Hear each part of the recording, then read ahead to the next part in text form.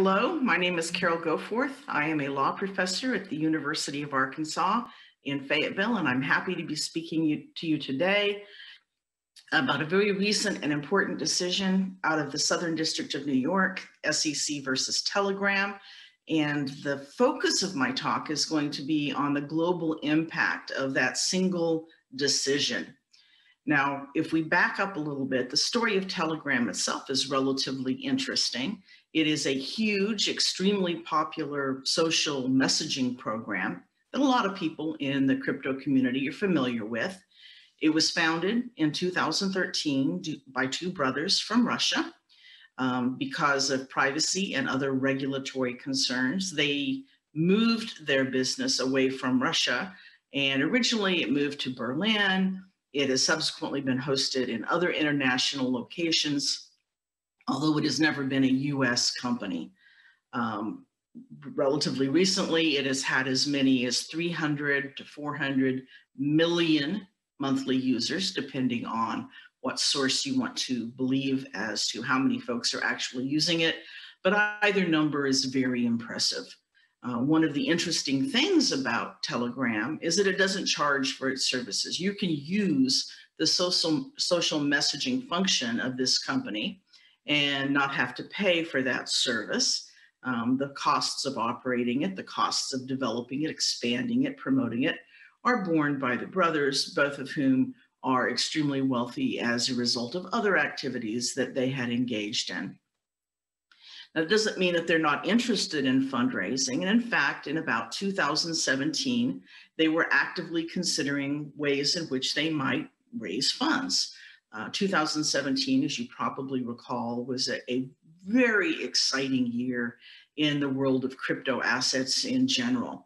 Not only was Bitcoin heading for its highest per coin value ever to date, crypto in general was on the rise. You were seeing an increasing number of new assets, new applications for the assets, blockchain 2.0 with the possibility of all kinds of utility funds beyond just serving as a substitute for currency were coming into vogue. ICOs, which stands for initial coin offerings, were taking off.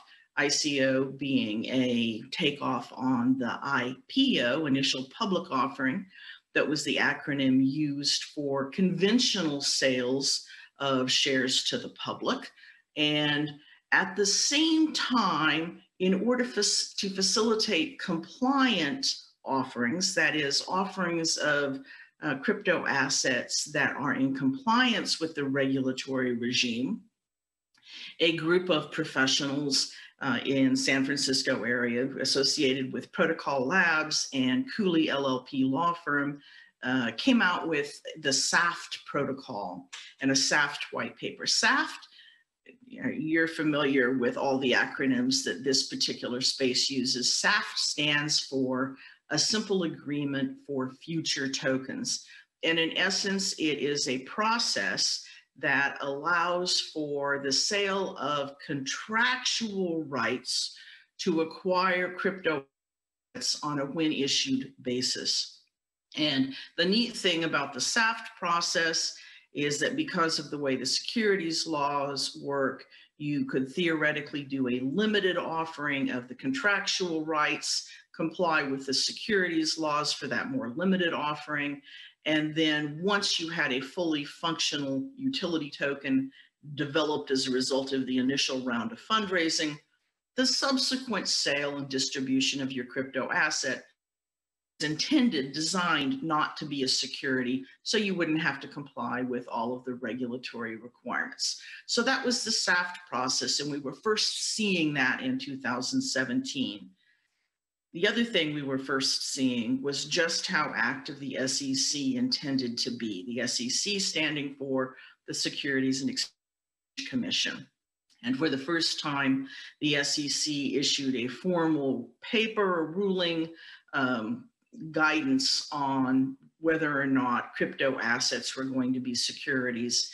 And in the context of the DAO, a program that was hosted on the Ethereum blockchain, the SEC said if they fit within the definition of an investment contract, crypto assets can in fact be securities. And so we saw for the first time a real expansion in the desire and use and potential for crypto as a means of fundraising for businesses, and a very large indication that the SEC was going to be concerned. Now, that's the environment in which Telegram proposed to issue its own crypto assets, which they were going to call grams. Now, this was seen as a way for a free, popular messaging service widely used by members of the crypto community to fund their operations. They could not only be used by crypto enthusiasts, they would themselves be a part of the crypto ecosystem. Grams would be developed and then they would be sold worldwide. They would function on a network that Telegram was going to develop. They were going to call that TON, the Telegram Open Network. And the plan was that these grams would have potentially, when developed and down the road, a number of different aspects to them. They would have a number of different uses. Of course, they could be used as a store of value or a unit of account, much like conventional currency. But the hope was that they would also be able to buy specific functions on the Telegram platform itself.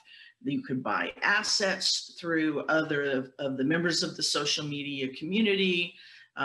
You could have whatever additional functions might be added later on. So the idea was that grams would be issued, the network would be in place, and then users could come up with functionality. And it was just when they were on the verge of finalizing the grams and issuing that the SEC filed suit. This happened in October. And they filed suit seeking a preliminary injunction asking to recover funds, all of the funds that Telegram had raised to date, and impose fines. Now, probably in order to make sense of that discussion, I need to give you a little bit of background about the US securities laws. In general, in the United States, it is illegal to offer or sell a security unless you have registered or found an exemption from registration. Registration is an incredibly cumbersome, expensive, time-consuming, difficult process.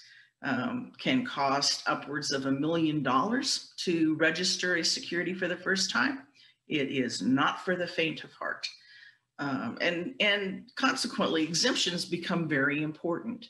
And there are a number of exemptions for non-public offerings. And so that's what most smaller or startup companies wind up doing when they start selling securities for the first time. So what are securities? Well, that's stock, it's interests, ownership interests in all kinds of businesses, whether or not they be limited liability companies or corporations or whatever. It's debt instruments like bonds or debentures. And included in that definition is that phrase that I rushed over just a few seconds ago, investment contracts. Now, what the heck is an investment contract? An investment contract occurs if you are investing, putting in money, not because you're going to use something, but because you are putting that in, you're holding it, you're hoping to have appreciation or income from it. You are investing in a common enterprise where there are other people also putting their money in, or where the commonality is between you and the promoter so that your fortunes are going to rise and fall together. And the reason why you would do that is that you're expecting profits. And not only are you expecting profits, but you are expecting those profits to arise based on the essential managerial or entrepreneurial efforts of others. Which others? Usually the promoter, developer, or individuals, groups associated with those persons. That is, in essence, known as the Howey test, or the Howey investment contract test.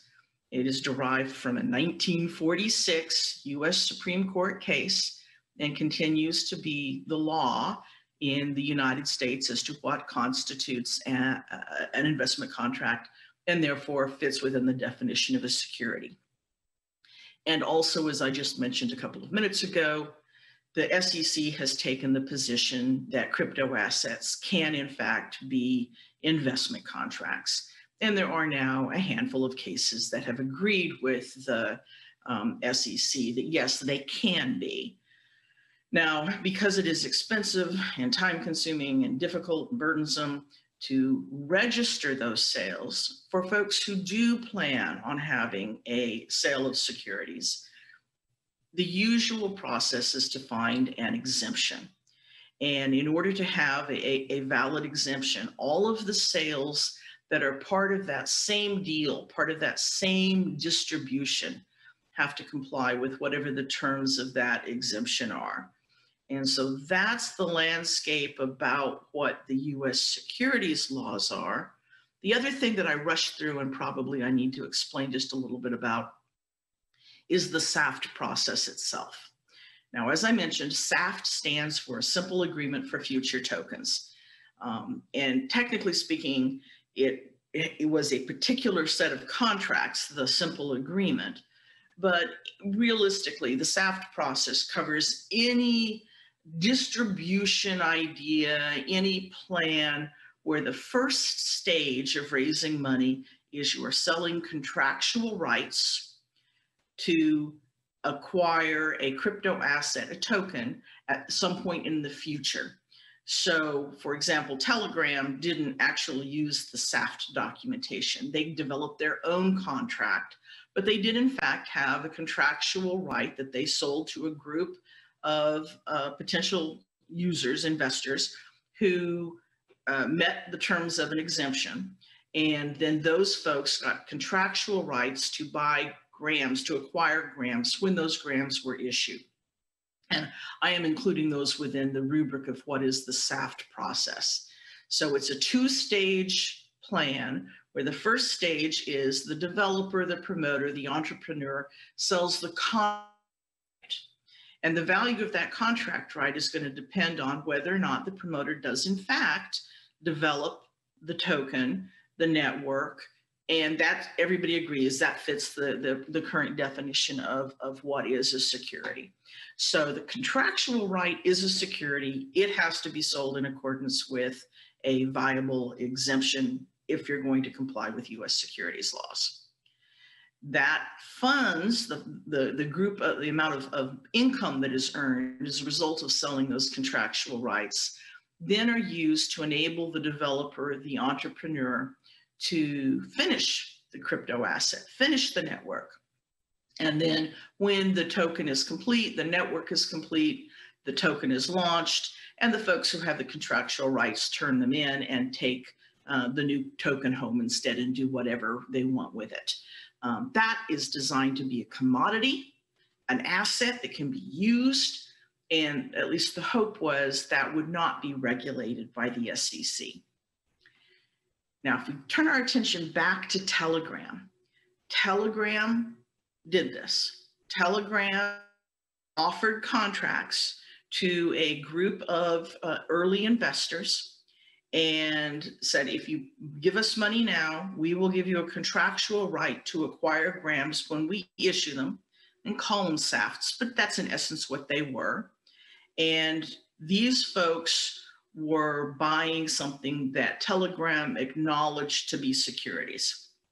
And they structured that under one of the several exemptions under the US federal securities laws.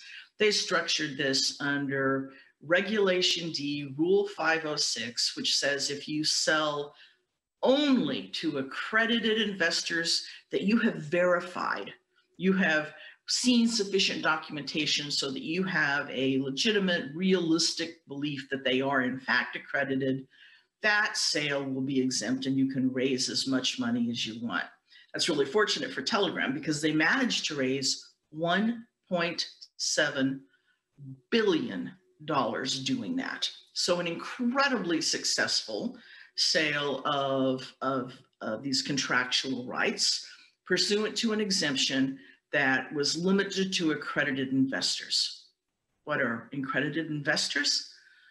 Generally speaking, accredited investors are wealthy folks.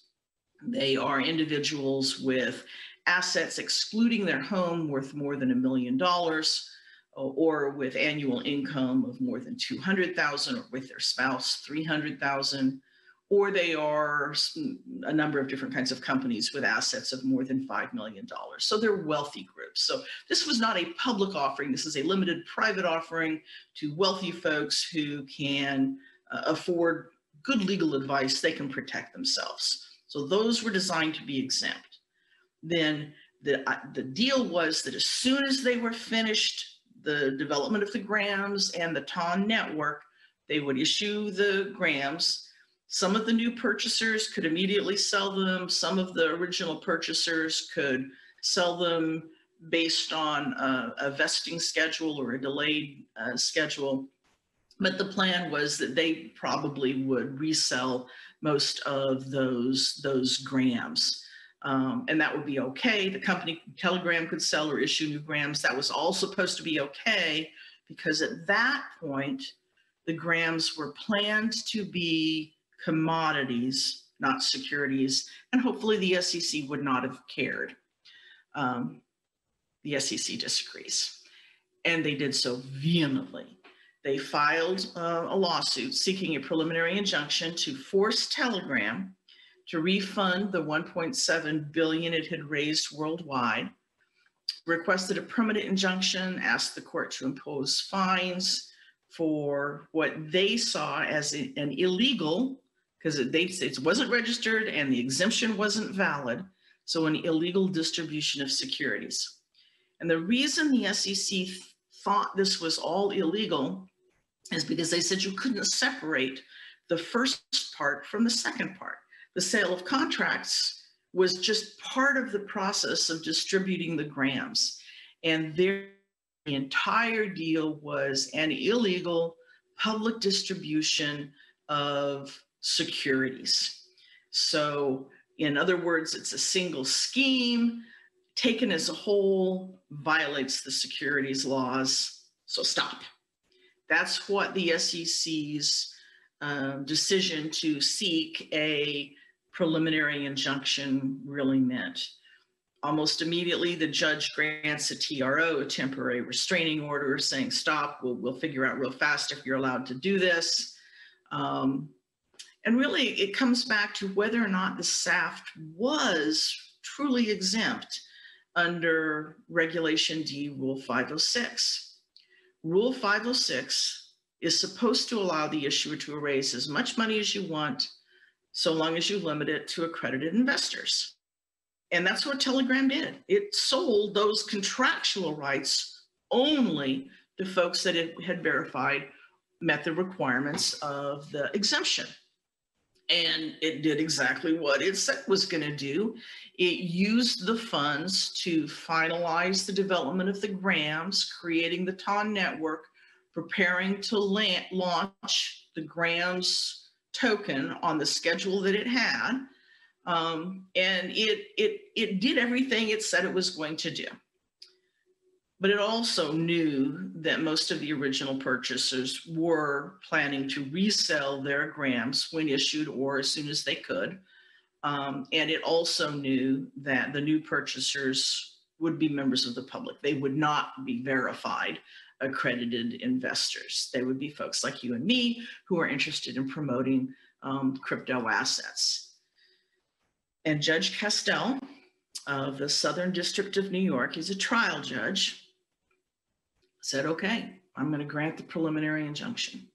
I am going to stop Telegram from moving forward with its planned distribution of grams. And I am doing this as a preliminary matter. So it is on the basis of pleadings and hearings, but not after a full trial. This is a preliminary injunction because the judge is convinced that the Securities and Exchange Commission has a better chance of prevailing, of winning at trial and convincing the court that after a full trial, if that happened, that the grams would be part of an illegal distribution. So what Telegram's immediate response is, well, we're going to appeal this. And they filed an appeal with the Second Circuit. And they also said, Judge, would you please clarify? You've said an injunction preventing us from reselling and issuing any of our grams. What if we changed our deal and we gave back the money to the US ISP addresses? So anybody who's in the US or says they're a US citizen will refund their money, but we will still go forward with our sales to non-US citizens and residents, and we will protect, we'll make sure that they contractually agree not to resell to US citizens, and we will change our wallet so that it won't accept US-based IP addresses. And judge said, nope, if you wanted that, you should have asked for it earlier. It was really fairly hostile towards Telegram's request for reconsideration, saying you knew all along how broad the preliminary injunction was going to be because I just did exactly what the SEC asked. So as a result of this preliminary injunction, Telegram was precluded from selling its grams, issuing its grams anywhere in the world to any resident under any conditions, regardless of where they're located, regardless of whether or not they have any connection with the US, under penalty of violating US laws. And the rationale that Judge Castell used was, you can't guarantee, and in fact, you can probably pretty much guarantee that it will happen. You can't guarantee that there won't be resells to the US citizens sooner or later, that none of your solutions are going to prevent this from harming US markets and US investors. So it's all part of a single scheme, and we are shutting it all down. And you might be asking, okay, well, that's just one judge in a country where we've got hundreds and hundreds of federal judges. Why does that one opinion matter? And it matters because it's the only precedent we have on this issue. It is the only decision that we have treating both the first part of the SAFT offering and the second part as a single distribution. So one thing that it does is it collapses the entire transaction, discrediting the entire idea of a SAFT, at least potentially, depending on how you read it. The Southern District of New York, where this opinion arose, is generally accepted as influential in financial matters. And that makes sense because they see a lot of this. They see the cases coming out of Wall Street.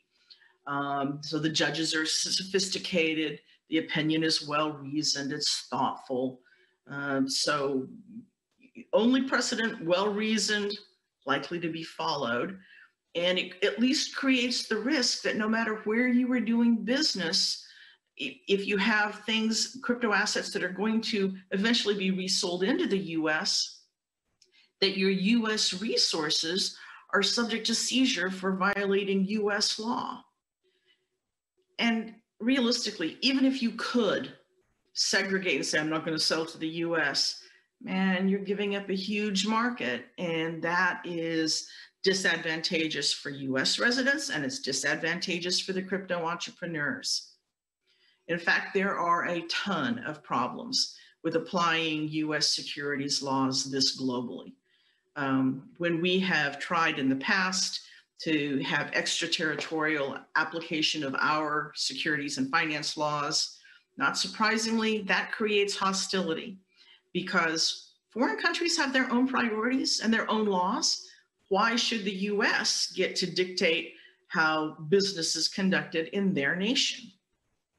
And that engenders a reaction that, well, if you're just going to do your own thing, we're not cooperating. And from our perspective, we as a nation have less interest in harmonizing our approach to have a consistent regulatory approach around the world. And if we just look at what's good for US and US citizens, On a global sense, we are creating unfairness because we're protecting our folks. We're not doing so well to protect the folks in other nations who, may not have access to what the US laws are, may not have good translations, may not need or expect or know how to process the kind of information that our securities laws require. In addition, if you're doing business in another country, which law applies? That country's laws, the US laws, both? And if it's both, then you have the risk of over-regulation and redundancies. Anybody who's had to do reports and fill out one form for this person and the same information, but in an entirely different form for a different person, knows how annoying and irritating and expensive and time-consuming that can be. And the reality is that our priorities are not necessarily the priorities for the rest of the world. And it may simply be inappropriate to impose our view of what is necessary on countries who have a much stronger need, for example, to encourage innovation and economic development rather than we've got plenty of development, we don't need new technology of this particular brand. So there may be different priorities, different needs, and our laws don't accommodate that.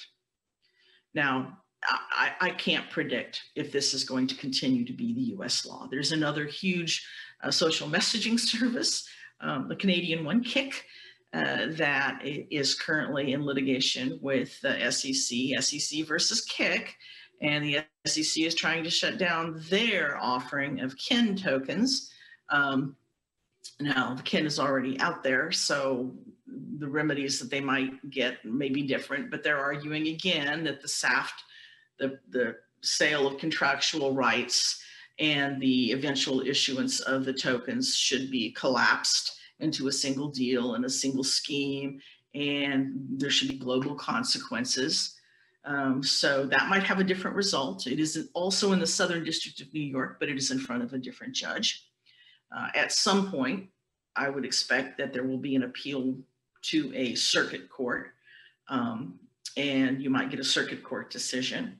Eventually, we would hope to have a ruling from the US Supreme Court, because you run the risk that different circuits could have different rules, but the SEC brings these cases and kind of picks and chooses in the Second Circuit, which is where the Southern District of New York is generally in favor of the extraterritorial application of US securities laws.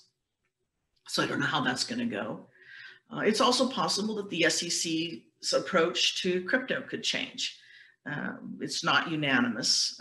Commissioner Hester Pierce, the commissioner who's sometimes known as Crypto Mom, it was very opposed to the SEC's aggressive stance in these cases and has proposed various solutions to this. As long as we are pro-innovation, pro-technology, not so much in favor of over-regulation, we could also see potentially a legislative response. And it is possible that you might be able at some point to structure entirely offshore operations that do exclude the US, or even if they don't really exclude resales, they are beyond the reach of US laws. They don't keep any of their assets here, any of their folks, any of their businesses, no US bank accounts. So let the US regulators do what they want. They're just not going to come within the reach of the US regulators. Not ideal for US economy if everybody's moving offshore, but it's a potential response. I think in conclusion, the key takeaways from all of this are that crypto entrepreneurs should be extremely cautious about proceeding with the SAFT at this time. And I don't mean that just the SAFT documents. I mean, any of these plans where there is a two-stage offering where you buy contractual rights with the hopes that eventually you'll be able to get the token when they are issued. Even limiting sales to non-US residents is not safe. That global reach is really problematic. You have both the SEC and at least one federal judge willing to be pretty aggressive in integrating everything and treating it as a single distribution and applying US law globally. There are arguments about how to limit telegraph, but at this point, the risk of proceeding with a SAFT distribution is front and center. It is right in front of you. That's the authority you've got. So, like, danger, danger, Will Robinson. Be careful if this is the way that you choose to proceed. And that is it for my presentation. I would like now to take any questions that might come up.